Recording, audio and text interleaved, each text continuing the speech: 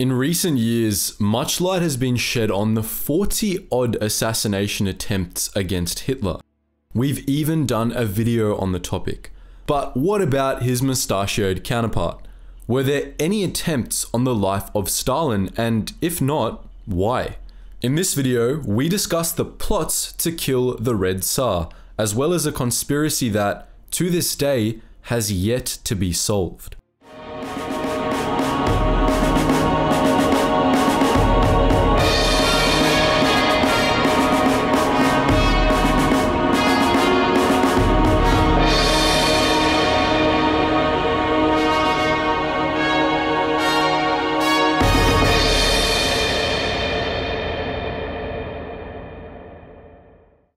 When Vladimir Lenin, the undisputed head of communism in Russia, died in 1924, his party plunged into crisis. Government factions were becoming violently opposed to one another, and the people demanded a strong leader. A quietly reserved, calculating, and short man stepped forward to fill the vacuum. His name was Joseph Stalin. Focusing on building his image for the younger party members, Stalin progressively removed all his adversaries until he became Lenin's successor. It wasn't easy, and he'd stabbed nearly all of his friends in the back to get there, but by 1929, Stalin was firmly in power. He wasn't content though. The one thing a usurper fears more than anything else is, naturally, another usurper. So Stalin fell back to his old strategy. He couldn't bribe and backstab the entire population of the USSR, but he could win them over using his image. From 1929, Comrade Stalin led one of the biggest PR campaigns in history. No longer would he be the quiet 5'5" party leader. No. From his supposed 50th birthday in December 1929, tall statues and posters with the words "Great, Beloved, Bold, Wise, Inspirer, and Genius" appeared throughout Moscow. People marched into the streets waving banners depicting Stalin's face. Youth groups tried to outdo each other in their support of the so-called father of the nation. And it was a good idea too, as being seen supporting the party was a great way to secure a well-paid job, which was scarce at the time. Through the 1930s, Stalin's cult of personality expanded. In some places, it even took on a quasi-religious significance. Some people wrote hymns about him, like this hymn to Stalin written by Avadenko. Centuries will pass, and the generations still to come will regard us as the happiest of mortals, because we were privileged to see Stalin, our inspired leader. Everything belongs to him, chief of our great country. And when the woman I love presents me with a child, the first word it shall utter will be Stalin. Very rapidly, Stalin was transformed from a faceless apparatchik to a fatherly figure, seemingly carrying the whole USSR on his shoulders. People genuinely believed he was indispensable, and therefore, few tried to assassinate him, but there were some. The first major attempt was in 1931, where a veteran from the counter-revolutionary White Army named Ogarev tried to shoot Stalin as he walked down the street. Stalin's secret police, the NKVD, were on scene and tackled Ogarev after he missed his first shot. They executed the White Guardsman a few days later, and Stalin, now paranoid, stopped walking the streets of his own city. In 1935, another bullet meant for Stalin missed, this time in the Kremlin library. It was fired by an aristocrat connected to the Orlova-Pavlova family. The Kremlin guards wrestled the young man to the ground before he could get off another shot, and Stalin escaped unharmed. As usual, the would-be assassin was executed, but that's not where this story ends. The NKVD investigators tied this assassination attempt to their ongoing case against prominent Central Committee member Avel Yanokidze, Kremlin Commandant Peterson, and several Red Army officers. Called the Klubok case, roughly translating to ball of thread, the NKVD charged Yanokidze, Peterson, and the officers with conspiracy to assassinate Stalin. They were all executed. The records of this case, which was closed in 1935, remain classified today. It's still unclear whether the conspiracy was real or if Stalin was just cleaning house.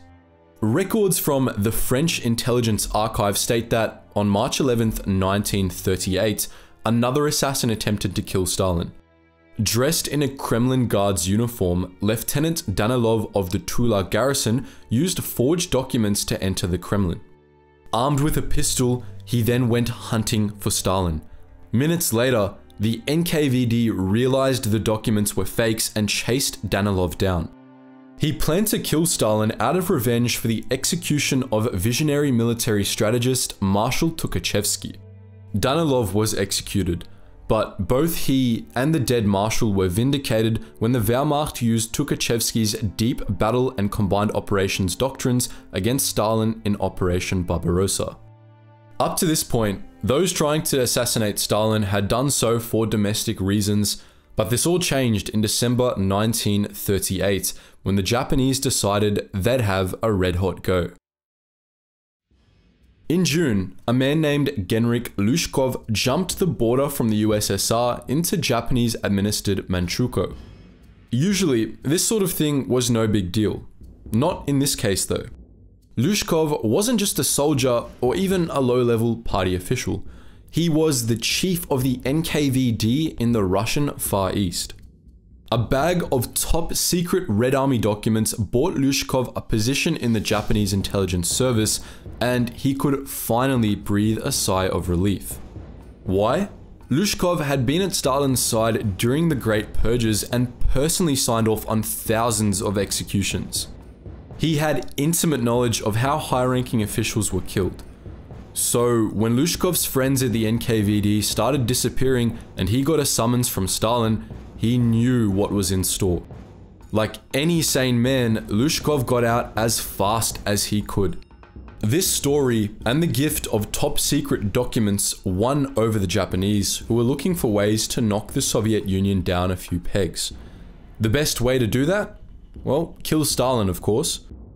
Lushkov informed the Japanese that, in December, Stalin would travel to Sochi to bathe in the Machesta River. He knew how the guard detail would be organized and knew how to get around it.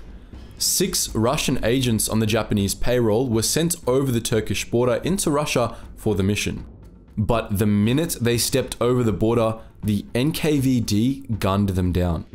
3 agents managed to escape but were hunted down and ultimately shot. The NKVD knew about the plan from the get-go and had set an ambush. They were tipped off by the master spy Richard Sorge, who we've incidentally done a video on before. Sorge was king of spycraft and had connections throughout the German embassy and Japanese intelligence service. He made sure Comrade Stalin knew about the plot to assassinate him the minute Lushkov started planning it. Each of these failed assassinations has a common theme: the NKVD mercilessly executing Stalin's would-be assassins. On the flip side of Stalin's cult personality was the terror of his secret police. Life during the purges was terrifying. Friends or family members could disappear into an NKVD truck at night, only to reappear in the newspaper weeks later as confessed traitors. Confessions were what the NKVD was after, and the people were tortured for however long was necessary to extract them. If a defendant changed their plea in court, back into an NKVD cell they went, only to emerge later with broken bones, dislocated joints, and missing fingernails. People regularly died before confessing and were recorded as traitors anyway. In a society where simply telling a joke about Stalin could have you torn out of bed in the middle of the night, locked up, then beaten until you confessed to conspiring with foreign powers, even thinking about harming the Red Tsar would have seemed dangerous.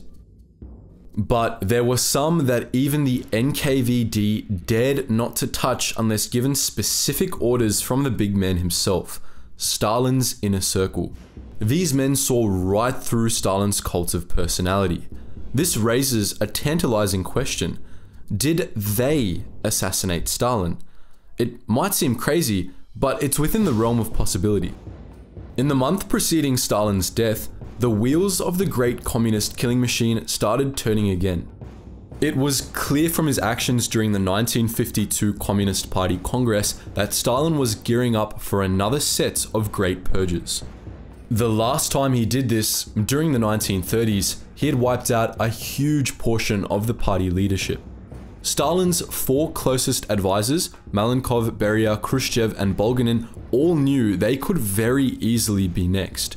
But conveniently, Stalin died on March 5th, 1953, before any more of his infamous kill lists could be signed off. The cause of death was reportedly a stroke, which Stalin suffered sometime on the morning of February 28th. The night before, the four men had attended a dinner party at Stalin's dacha where they drank until 5 or 6 AM.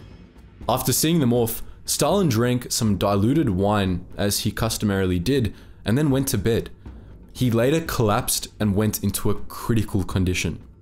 After slipping in and out of consciousness for 5 days, he died. What was kept out of official history until 2013 was that Stalin suffered a stomach hemorrhage and vomited copious amounts of blood prior to his death. The doctors who attended him in his final days were also watched 24/7 by the four men, who at this point were effectively in charge of the Soviet Union. It would have been all too easy for either Malenkov, Beria, Khrushchev, or Bulganin to slip poison into Stalin's wine and then threaten the doctor to ensure the death was ruled as natural. Each of these men had the most to gain if Stalin died, and the most to lose if he lived. They had motive, means, and ample opportunity. Was Stalin assassinated by his closest friends in 1953? Unfortunately, we'll never know for sure. But that was the conspiratorial tale of the plots to assassinate Joseph Stalin. But what do you think? Why do you think Stalin's cult of personality was so successful? Do you think the NKVD managed to cover up any other attempts? And do you think that Stalin was finished off by one or all of his closest friends? And if you think it's just one, who do you think it was?